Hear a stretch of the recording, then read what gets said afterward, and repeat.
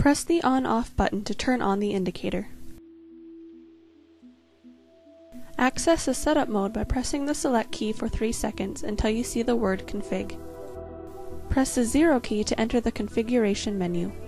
Config on or config off will be displayed depending on whether the seal switch is on or off. Press 0 to enter the rest of the menu.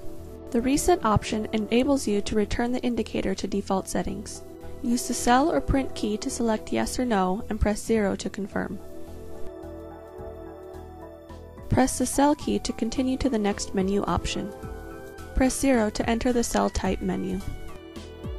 Using the cell and print keys, select if the connected load cell is being used for tension or compression force. Press 0 to confirm. Press cell to access the next menu option. Press 0 to determine the display polarity. Using the cell or print keys, select positive or negative and press 0 to confirm. Press cell to access the next menu option. Press 0 to select the scale's maximum capacity. Using the select, cell, print, and unit keys, adjust the maximum capacity and press 0 to confirm.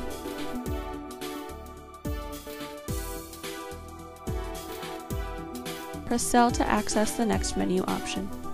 Press 0 to change the division value.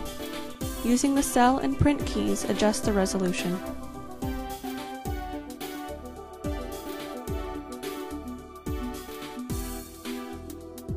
Press 0 to confirm. Press cell to access the next menu option.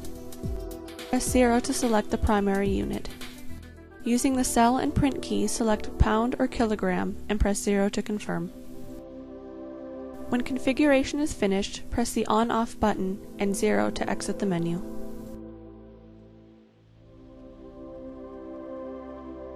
The indicator will restart and go back to weigh mode.